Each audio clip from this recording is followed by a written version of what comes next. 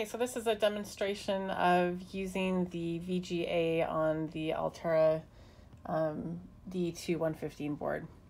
I've created a project here, and the top level module is VGA wrapper, and these modules were the ones provided for you. So here's vga.sv, and so I've created that to target the D2-115 board. And so now I'm going to import the pin assignments. I'm going to browse to where I put those, which happens to be in downloads. And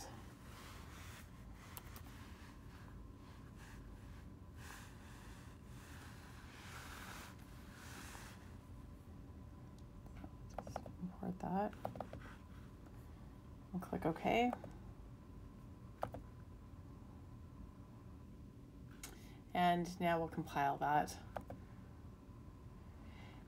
And over here, while it's compiling, we will look at the board. So I plugged in the board, and you'll notice there's a little written, right now the way I'm looking at it's backwards, but it says VGA on the board here. Right here in white silkscreen, right above the word analog devices. And so I'm going to plug my VGA cable in there. And of course I have my programmer cable coming out over here on the top left. And you can see it's doing the default program when I start it up, and so you'll notice that the display is just showing this kind of default image.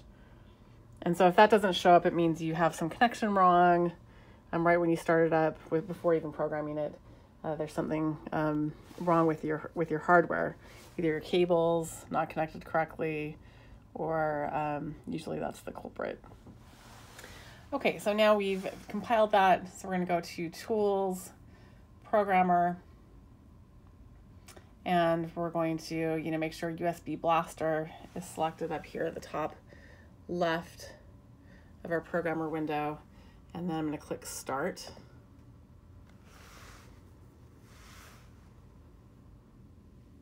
And we're going to look at the progress bar here up on the top right. And so it's succeeded.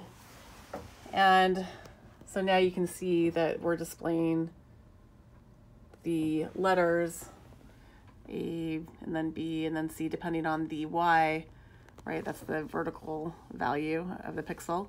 And then we have a green, it may look like white in my video, but it's a green box here on the bottom, just depending on the X and Y values. And you may need to toggle the reset button or the reset switch here before it displays. So make sure you do that. And if you need to look at where that is, you can go back to your Quartus and see where we've mapped that. So we can look at the wrapper and left to right, switch to 0. If we expand that hierarchy and look at VGA, that's that second input to our VGA module, the reset button. And as you can see in VGA wrapper, we've mapped that to switch, here it is, to switch 0. So that rightmost switch on the FPGA board.